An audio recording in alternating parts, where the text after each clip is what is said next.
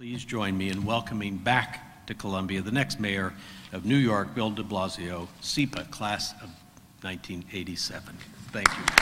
When it became apparent during the campaign for mayor of New York that the candidate at that point, Bill de Blasio, was really interested and focused on the needs of children, younger children in terms of preschool, pre-K education, older kids in terms of after-school programs, Jeff Sachs and I thought, well, this is somebody who could really lead New York in a particular way that would be of great interest to a lot of the people at Columbia who are in fact focused on the needs of children and what the needs being met will mean for the future of them, the kids, and the city.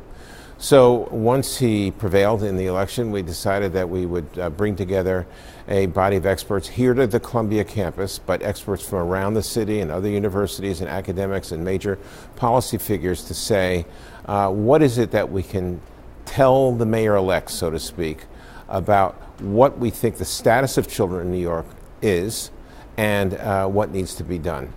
At the summit that we held, it was very straightforward. We had three panels. The first is experts saying this is the status of children with respect to early education, school programs, healthcare access, and so forth. The second panel is more the science of what happens when children don't get what their needs are fulfilled.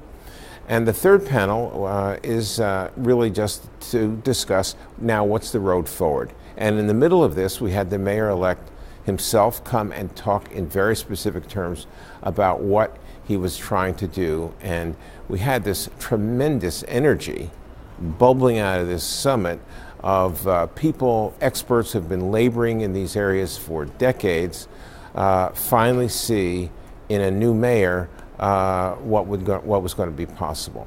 We saw this not as an endpoint, but as the beginning of a process whereby the extraordinary depth and breadth of knowledge and information and groundbreaking research comes together at Columbia and could end up being an ongoing resource for the mayor-elect and then, of course, the mayor.